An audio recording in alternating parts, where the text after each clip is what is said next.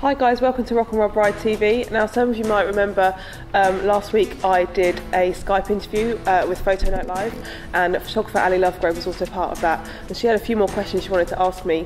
So I'm going to do four more videos in every week. I'm going to post one every week with different aspects of blogging. The first one that we're going to tackle today is basics, blogging basics.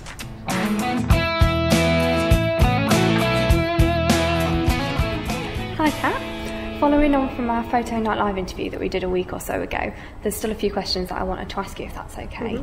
I've had my blog now for about 4 months and started it because I felt it'd be more personal than a website. So I just wanted to know if for other people that are thinking of doing the same, they're not quite ready to have a website yet and they want to go down the blog route first, what would be your initial advice to people wanting to start out from that point and going from there? Okay, so first of all you need to decide what platform you're going to use to host it on. So there's loads of different options: WordPress, Blogger, Typepad, for example. I personally would always go for WordPress just because it looks the most professional, because you can have it completely clean with no one else's branding on it. And I would basically just get going, just start writing, and just, things like branding and logos and stuff are important, but in the beginning just literally just get going and see what happens. Okay, so WordPress would definitely be the one you'd go for. Is there any reason why you'd choose WordPress over the rest?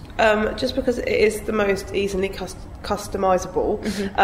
So there's loads of different templates you can get, or you can create your own, and you can keep it as clean or as busy as you like. Okay. I just find it, and the interface is really easy to use, and there's so much you can put on it.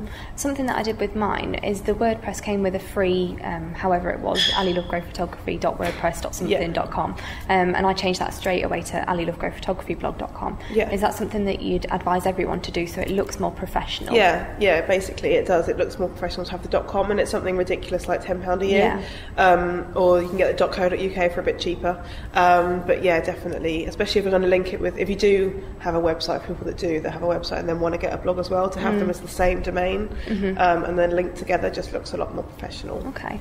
And when people are first starting out with that first ever post, and you have no idea what to write, you want to write a blog but you don't know what to say, what would you advise? Well, if you're a photographer, say, and you've shot a wedding or a photo shoot, then obviously that's the sort of thing you would blog about. But if you haven't, introduce yourself, just get practicing and practice writing something along the lines of, hi, this is my blog, this is what I'm about. And to be honest, probably not that many people will look at it to begin with, but it's just that initial getting into it in the beginning is the hardest thing. So just something like, this is me, this is what I'm about. So I think for the first few months or so, it's probably worth writing just for yourself and act like no one's reading it. Or would you suggest writing it for your end user straight away? Well, it depends why you're starting it. If you're a photographer, then you may have clients already, or you've got people that you speak to on Twitter that might see it. But if you were for example, when I started mine, it was just this is my wedding, and I kind of used it like an online diary. I didn't really expect other people to read it. It was just a way of me keeping everything together.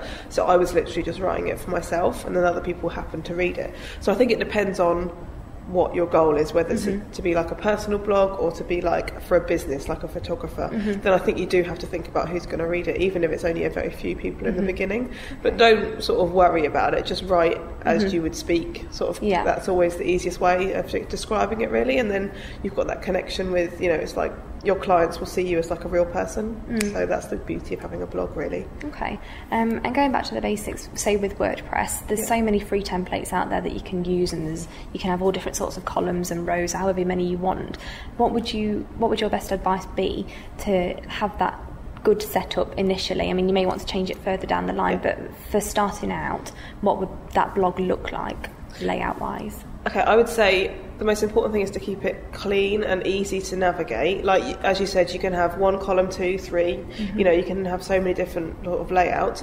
But just to keep it easy to navigate and to keep it clean, because as I say, again, if we're talking about photographers, will be showcasing your work on your blog. It's like your gallery, but online as opposed to in a studio. And if you're a wedding blogger as well, blogging other people's pictures, you want them to be easy to see and not to be distracted by loads of stuff. So mine is pretty much white, apart from my header and my links and stuff, and it just makes it really easy to navigate. Okay, so in the interest of keeping the layout crisp and clean, what would you say are the best things to have on offer, so About Me's, testimonials and that kind of thing? I think the most important thing for anyone that's got a blog is their About Me page. Like, it should be really easy to find. It should be one of the first things that you write. So you just want to have like a couple of paragraphs, or even just one paragraph about who you are, what you do, you know, if you're a photographer, a wedding blogger, where you live, your age, things like that. And to have a picture of yourself, which I think is really important. A lot of people don't do it, especially photographers, because they want to be behind the camera. But when you're reading a blog, the beauty of reading a blog, as opposed to say a magazine, is that personal connection. So by having a picture there, people automatically feel more like they know you. It's like a subconscious thing. So I think that's really important. And the next most important thing is having contact information. So whether it's your actual email or a contact form, just so people can get in contact with you. And you know, if you're a photographer, you might want to put your prices on there. If you're a wedding blogger or another kind of blogger, you might want to put information about how to, you know, submissions and stuff. But yeah. Okay. For the layout of the blog, what would you say is the main thing that makes it really stand out above its competitors, whether it be photography or against other wedding blogs, or do you do it purely based on how you want it to look rather than thinking about how others look? I think when you first start, just to have it as how you want it to look, right? Just when you're literally right at the beginning, just don't think about what other people are doing. Once you get into it a bit more, then you know, you might get a certain type of, for a photographer, say, you might get another certain type of client that you want to aim it towards. But when I started mine, for example, I've always really liked pink, and I've always really liked you know, rock and roll kind of thing, so that's where my branding came from. But literally, when you first start, I wouldn't worry about that stuff too much. Just keep it quite clean, straightforward, simple, and just get the content up. As long as it's not offensive the way it looks, like really flashy or, you know, that's fine. And with branding in mind as well. So, as you say, when you're first starting out, not to worry about it, but is it a good idea to have in mind where you're wanting it to go and what you feel your brand is before starting, or do you develop it as you go along?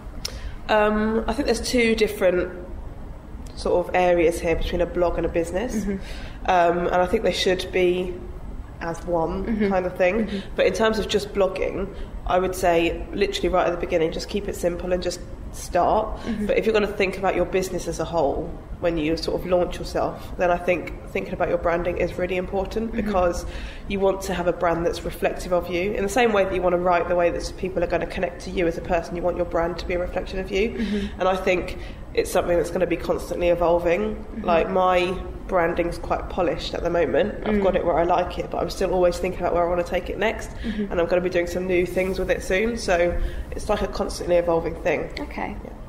For your About Me page, something that I was once told is that you should get someone else to write it for you, because they can obviously see things that you might not see.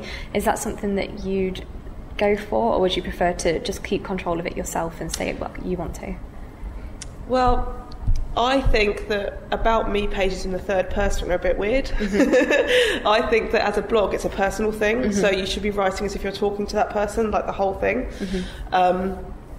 So I would disagree. I would say, again, just talk as if you're telling someone about yourself, rather than saying, Ali is a photographer for Okay. And with the writing style as well, so presumably, obviously you wouldn't write your blog posts in third person whatsoever, but if you were starting out and didn't think you were that great at writing and were a bit worried about how you might come across, is that something that you develop over time, your writing skills get better, or would it be better to have someone write it for you using questionnaires for your couples, for example? I think no one's born a brilliant writer, so when you first start it, just write as you would speak, and your writing style will just evolve. Like, when I first started writing my blog, it was really short, the things I wrote. You know, there's so much to learn about, you know, phrasing and what language works well. It's like an art, and not everyone's going to be brilliant at that straight away. I started writing really when I was at uni. I did a course, it was actually a film course, but it was an essay course, so I really learned a lot about how to phrase things and how to write. So it is like a constantly evolving thing, but just, you know, just get going and just write, as I keep saying, as you would speak, and then it will constantly evolve, and you'll get your flow. Okay. And using humour as well, would that be something to steer clear of, just in case it really doesn't go down very well, or would you still follow the route of your personal style and how you talk? I think sometimes it's hard to get. One of the hardest things is to get your personality across just in words. And like things like sarcasm don't come across very well in like people don't quite get it, especially when you've got people from other countries reading it. Like this English humour might not come across in the way you write it. I wouldn't say steer clear of it, but just be aware of if someone else doesn't know you reading it, how that comes across. Okay. I mean, I'm probably more sarcastic in real life than I am on my blog. Okay, that's great. Thanks so much, Kat. I think everyone's going to get a lot out of that. No worries.